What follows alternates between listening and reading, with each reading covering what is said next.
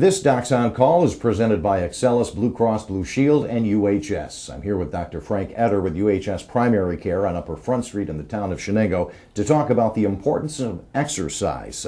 Doctor, let's start by asking you, why is it important to exercise? Exercise is real important to keep our hearts healthy and to keep our body active and moving. Mm-hmm. What's the best way to start an exercise program?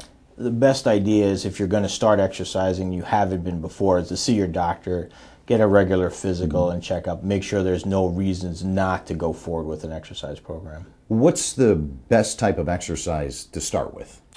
Easiest thing to start with would be going for a walk on a daily basis. You want to build up your exercise on a regular basis to try to get up to about an hour on a daily basis. UHS also has a fitness-based health and wellness program. Yes.